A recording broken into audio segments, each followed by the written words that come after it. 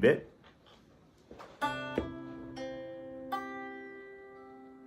I think I said do 3, and you said, I did 4. And I said, don't do 4, do 3. Well, you could do 4 if you went like this. That's 2, what I did. 3, 4. That's what I did. And then you do an E chord. Just do 3 on the E, so. Whatever. And this new bit. What I'm doing is, so thumb, finger, finger, finger. Thumb, finger, thumb, finger, thumb, finger. That's the chord.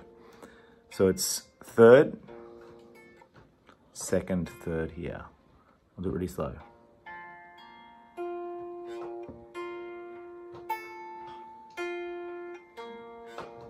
Do you think that'll be enough for you? Do you think you get that? Yes. I'll just try the whole thing. So we've got